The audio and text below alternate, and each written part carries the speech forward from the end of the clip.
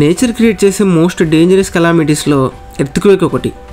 Earthquake most destructive force on earth. దీని నుంచి వచ్చే వేవ్స్ని సీస్మిక్ వేవ్స్ అంటారు. ఈ సీస్మిక్ వేవ్స్ చాలా డిస్ట్రక్షన్ని క్రియేట్ చేస్తాయి. ఒక సర్వే ప్రకారం ఆన్ అండ్ యావరేజ్గా 1 ఇయర్కి 2000 ఎర్త్క్వేక్స్ వస్తున్నాయి. అందులో 16 మాత్రం మేజర్గా డిజాస్టర్ని క్రియేట్ చేస్తున్నాయి. 2021 ఆగస్టు 14న హైతీలో వచ్చిన భూకంపానికి 2000 మంది చనిపోయారు.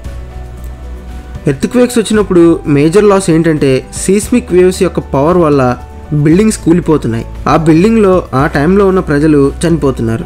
ఇలా ఎర్త్క్వేక్స్ వచ్చినప్పుడు బిల్డింగ్స్ కూలిపోకుండా ఉండడానికి మన వాళ్ళు ఎర్త్క్వేక్ ప్రూఫ్ బిల్డింగ్స్ని డిజైన్ చేశారు. ఎర్త్క్వేక్ ప్రూఫ్ బిల్డింగ్స్ని ఇప్పుడు ఎలా కడతారో చూద్దాం. ఎర్త్క్వేక్ ప్రూఫ్ బిల్డింగ్స్లో 4 మోడల్స్ ఉన్నాయి. First model, creating a flexible foundation. ఈ మోడల్లో బిల్డింగ్ని ఫ్లెక్సిబుల్ ప్యాడ్స్ మీద కన్స్ట్రక్ట్ చేస్తారు. ఫౌండేషన్ని బిల్డింగ్ని కనెక్ట్ చేస్తూ ఈ ప్యాడ్స్ ఉంటాయి. ఎర్త్క్వేక్ హిట్ అయినప్పుడు ఓన్లీ బేస్ మాత్రమే మూవ్ అవుతుంది, బిల్డింగ్ స్టడీగా ఉంటుంది. Second model, using vibration control devices. ఇందులో 2 ఉన్నాయి.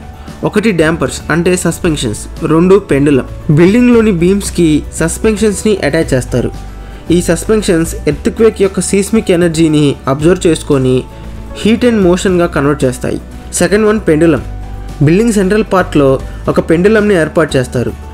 పెండులంకి అటాచ్ చేసి ఉన్న హైడ్రాలిక్స్ని యూజ్ చేసుకొని బిల్డింగ్ ఎర్త్క్వేక్ వల్ల ఎటు బెండ్ అయితే దానికి ఆపోజిట్ సైడ్లో బిల్డింగ్ మూవ్ అవుతుంది. Third model, reinforce the building structure.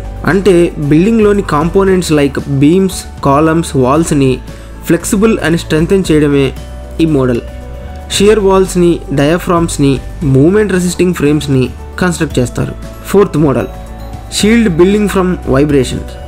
Foundation డెప్త్లో building చుట్టూ కాన్సెంట్రిక్గా కాంక్రీట్ అండ్ ప్లాస్టిక్తో చేసిన 100 రింగ్స్ని కన్స్ట్రక్ట్ చేస్తారు. ఈ రింగ్స్ సీస్మిక్ ఎనర్జీని ఛానలైజ్ చేస్తాయి. Fifth model, earthquake resistant మెటీరియల్స్ని use చేయడం. అంటే బిల్డింగ్ కన్స్ట్రక్షన్లో ఎర్త్క్వేక్ రెసిస్టెంట్ మెటీరియల్స్ని యూజ్ చేయడం like structural steel, would, memory Alai and bamboo. So ఇలా ఎర్త్క్వేక్ రెసిస్టెంట్ బిల్డింగ్స్ని కన్స్ట్రక్ట్ చేస్తారు. ఈ మోడల్స్ని యూజ్ చేసుకొని స్ట్రక్చర్స్ని కన్స్ట్రక్ట్ చేయడం వల్ల ఎర్త్క్వేక్స్ వచ్చినా సరే బిల్డింగ్స్ కూలిపోకుండా ఉండడానికి ఛాన్సెస్ అనేవి చాలా తక్కువగా ఉంటాయి. వీడియో నచ్చితే లైక్ చేయండి, ఛానల్ని సబ్స్క్రైబ్ చేయండి.